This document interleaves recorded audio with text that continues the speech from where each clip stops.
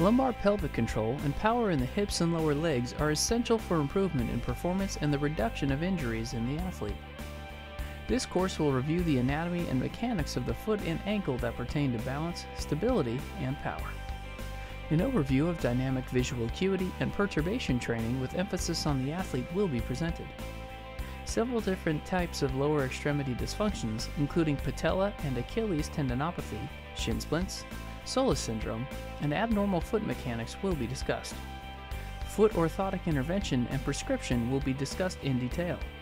Neuromuscular training and eccentric strengthening will be demonstrated in lab and developed into rehab protocols.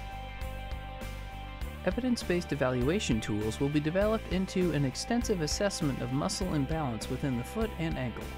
Finally, implementation of rehabilitation programs individualized according to the evaluative findings will be reviewed, discussed, and demonstrated in case studies, utilizing the research-based findings discovered through the course.